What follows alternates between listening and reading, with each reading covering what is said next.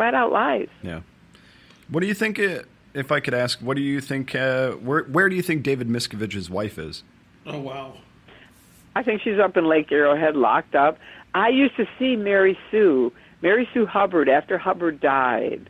They had her locked up. Not locked up, but it's sort of like she was a prisoner in their own church. Do you know what I mean? They had bodyguards with her. We would run into her at the AMC, and she would say hello, and we would talk for a minute, and then she was gone. She never got to say anything. Nobody ever got to interview her. Nobody ever got to. They made sure of it, that nobody would ever get to Mary Sue Hubbard. And I think it's the same for Miscavige's wife. You know, she's up there, she thinks she's guarding the materials. And I'm sure they're blowing enough smoke up her ass that she believes it. And that's what happens. They just get you in a room, and they say, you're the only one. You know, like David or Kevin or Carl, you're the only one that can do this. Nobody else can. Or they'll go to Carl and go, you know, look, these guys, David and Kevin, forget it. They can't do shit. You're the guy that's going to do it.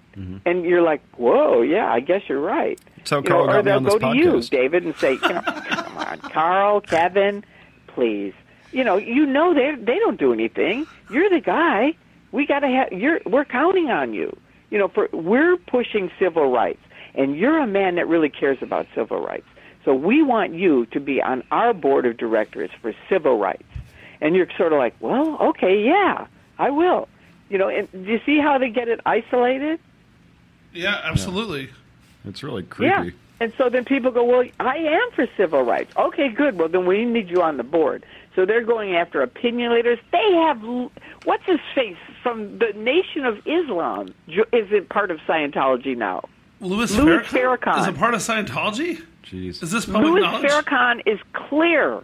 He's in Scientology for years. What? I was around I forget what year, like 3 or 4 years ago. He made an announcement to Nation of Islam. He said, all of you will be on course on Tuesday night, or we're going to thank you and say goodbye. And I turned on my webcam and I said, this is a message to the African American community. And I said, number one, Scientology doesn't give a shit about you. Hubbard was actually very racist and against black people. Wow. But they want your money, they want your connections, and they want bodies in the shop. That's it. That's the only reason they're coming after you guys. And by Sunday, that was Tuesday night, by Sunday, my girlfriend called me. She goes, turn on the TV. You're not going to believe it. And sure enough, there was another black guy on TV saying, you know what, Louis Farrakhan has flipped out, and we're going to have a Caucasian lady. It's the only time I've ever been called a Caucasian lady. It was really funny. We're going to have a Caucasian lady on who's an expert, and she's going to tell us about it. And they played my little video. Wow. Wait, so, wow. Okay, but go ahead, Kevin. Sorry. I just wanted to ask, like, in your experience, is there anything, like, just normal people can do to help? Like, you know what I mean? Like, when you're approached by a Scientologist on the street, is there really anything anybody can do to help people get out? Well, what I do, I carry around business cards. I made them up, and they have, like, key websites, like Tony Ortega's site, zenu.net. I have my YouTube site, Tory Magoo 44, and a few other ones that you like. You know, put them on a card, because this came about because we used to picket and we'd pass out flyers. Yeah. And I would find people would throw them away, and I thought, I'm kind of the same. I hate flyers. They're big, they're bulky. But a business card, everybody, they'll take it. You know what I mean? And it's a great way to just say, hey, here's some information. And a lot of people that are now in Scientology are younger people because, you know, there's second generation, stuff like that. And you can just hand it to them and say, look, when you got time, go to the library, look this stuff up. Because if they're Sea Org, they probably don't even have a cell phone or access to it. But they can go to the library. And kids have called me, and I've helped them get out, who saw my videos. They were in the Sea Org, they saw my videos, and they woke up and got out. Wow. Well, I guess one thing before I want to get to some of the juicy celebrity stuff that everybody's always wondering about in a moment. Okay. But I guess the last thing I want to ask about you and your situation is you mentioned something about being chased around the country. Did you mention that already in detail, or I was wondering if you could elaborate what that was? I was chased. Yeah, when I left, remember, I didn't think they did fair game. I really didn't think it was true. They canceled my van to go to the airport the day I was going to leave. And I called the van. I said, where's my van? They said, oh, someone anonymously called and canceled it. That's the first sign I had. If you think of all black and a little pinhole with light coming through it, that was it. I thought, wow, they do fair game.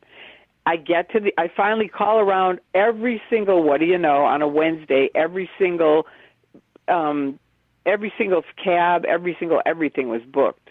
But I finally got a guy. He got me out to the airport. The plane is canceled. And I think to myself, can John Travolta cancel a plane? Or is this just an accident? I don't know. But Stacy had said, bring a phone. Back then, people didn't have cell phones. We had little emergency phones in 2000 that you had in case you were in an emergency. I said, Stacy, they don't do stuff like that. She said, Tory, we used to run programs like this. Bring the phone. So I put it in my pocket thinking, she's nuts, but I'll bring it. I walk inside LAX. The vice president of the Church of Scientology comes pounding up to me saying, we know exactly where you're going. We know who you're talking to, and you're not going. Wow. And I flip open my phone, and I go, Stacy, they're here. The vice president is here. And she says, Tory, I'm going to put you on with Jesse Prince. Do not set down the phone. And Jesse gets on and says, don't set down the phone for anything. Not to go to the bathroom, not for anything. We're going to get you on a plane, and we're going to get you here. And she followed me the whole way. She's carrying my luggage at one point. I had to get on a little tram, and I said, look, I'm escaping from a cult. Please help me. The guy thinks I'm nuts. You know, he's not going to do anything. I was just trying to get her to leave me alone. She wouldn't. She follows me. I say to Bob, I can't get rid of her. Well, she was copying down all the information for where I was flying, right? So Bob finally says, you know what, screw it. I'll get your first-class ticket. You can go into your own lounge. She won't be able to go in there. You can get on the plane. So I get on the plane. I relax. I think, oh, thank God, I'm done. Now I'm going to Florida. I'll be fine. I've been to Florida a million times. They only go till midnight in Clearwater, Florida. The van only goes there. So I think, okay, I'm fine. The plane lands at 1:45, no problem. We have to stop off in Chicago to switch planes. I think, oh, no problem. I walk out. There's my husband. Tory, hi, honey. It's me. We got to go on a vacation. Now, he never was in this dark side of shit that I got into. So he was born in Scientology. So his parents got in 1950. So he doesn't like me talking about him, so I'm not going to say much. But I'm just telling you, he was in Chicago at the time. He stayed in Scientology, just so you know, for people that are going, well, what happened? He stayed in Scientology.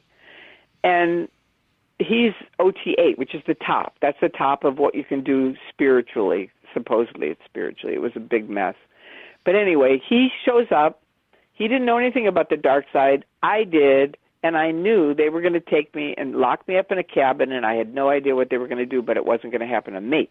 And I said, no, it's not going to happen. I'm not going on a vacation with you. I'm going to Clearwater. And he goes, well, then I'm coming with you. And all of a sudden, this mob of people show up. I said, who are these people? And it's OSA handing me huge piles of papers saying, you've got to learn about these people. They're really evil. Don't go. Wow. He says, I'm coming with you. I say, no. If I have to call the police, I will. You're not coming with me. Because my view was I was going across a bridge out of Scientology to see if these people I was visiting were really critics or are they really OSA in disguise. Then my plan was to come back and get him. I didn't know that they would kind of vacuum out his soul while I was gone, and by the time I got back, he was gone. Wow. Now, did you get into Scientology because of your husband or through your husband? No. I met him in Scientology. Oh, wow. I met him out here. No, I got in all by myself. Remember, I hitchhiked from Chicago to Los Angeles in 1969. Yeah, I wasn't sure, how long you had known, him or. No, we got married in 74. I met him in 1973. I met him and we got married. I think I met him in 73. We got married 4 months later in 1974. Okay. No, I must have met him in 74 because we got married in May, and we only know each other 4 months. Yikes. And we went on the Newlywed Game, and we won. Hey. Wow. Wow. Well, there's that. Maybe Scientology arranged that win, though. I don't know. Actually, wait. I quick tangent. As far as you know, was Chuck Barris an agent of the CIA? Did you win? Yeah. Did you win like a trip? I don't. So many questions. Speaking of special agents, Ask Mark Ebner; he'll know. yeah. Well, speaking of special agents, so to speak, I want to veer into our Mission Impossible star and his fabulous life, Tom Cruise. Okay, so did you know him or have any inside scoop about him? I have a couple specific questions, but in a broad sense, I'm always fascinated by, like, what the hell with that guy? Oh, okay, so a couple things. I helped train John Travolta back when he got Welcome Back, Kotter. I was one of the people that helped train him. So I know. Tom Cruise, I never really knew personally. But I will say this about him. When he was jumping on Oprah's couch, one of the things for OT7, when you finish OT7, which is the second to the top level, to get onto OT8, and OT stands for Operating Phaeton, and Phaeton equals a spirit. So it's sort of their big spiritual thing. To get onto the top level, you have to do a huge contribution. And I'm pretty sure the Oprah thing could have been just him with Katie. I don't know. But I'm pretty sure the Matt Lauer thing where he talked about you don't know the source of psychiatry, I do, that was supposed to be his contribution. He was supposed to wipe out psychiatry, or at least make a big dent in it, which it ended up totally flapping and going against them. But that's what I think. When it wasn't too long after the whole jumping on the couch thing that the Scientology video was released to the public, where Tom, I don't know the whole the cackling. Well, where it was, I guess supposed to be shown at one of the Scientology conventions or big meetings, but where Tom Cruise is talking about how no one else can save lives. I know how to save lives. You're either in or out. Yeah. Yeah. That's the thing that got Anonymous going. And Mark Ebner can tell you more about how that actual thing got on the internet, because it's pretty cool. But that was the video that got Anonymous, as far as I understand, where they went, you know what, you don't own the internet, and we're going to take this down. That's it. And I thought that there's a man who had written a book, what is it called? It's a book on Tom Cruise that was like like he didn't write it. Wait, I have it here. It's Tom Cruise, an unauthorized biography by Andrew Morton. Oh, that guy, Andrew Morton came to my house to interview me and a bunch of our friends and stuff like that, and it's a pretty cool book. And I thought when Anonymous showed up, I thought, okay, this is just OSA. They're just trying to distract off of Andrew Morton's book about Tom Cruise. That's what I thought. So I made a post about that, and I got a call in my bed. I'm in my bedroom, and I get this call. This is Anonymous. It scared the shit out of me. But anyway, they had some interesting plans. I won't say any more, but we ended up deciding, let's just do a picket. And they said, all right, we'll meet you down at the complex, which is Big Blue, and we'll walk around. We'll see if we're going to do it. And we did. We walked around. That video's on the internet somewhere. And where they videotaped me walking around, showing them the different buildings. And at the end, he said, okay, we're going to have 500 people here on February 10th. And they did. They did. And they had 9,000 people around the world picketing the Church of Scientology and exposing their abuses. And Big Blue is, for those who aren't familiar with L.A., that's the big Scientology center on Hollywood Boulevard. Or I'm sorry, on Sunset, rather. No, I think it is. It's off of Sunset. Sunset, right? Sunset in Vermont. Yeah, right by L. Ron Hubbard Way.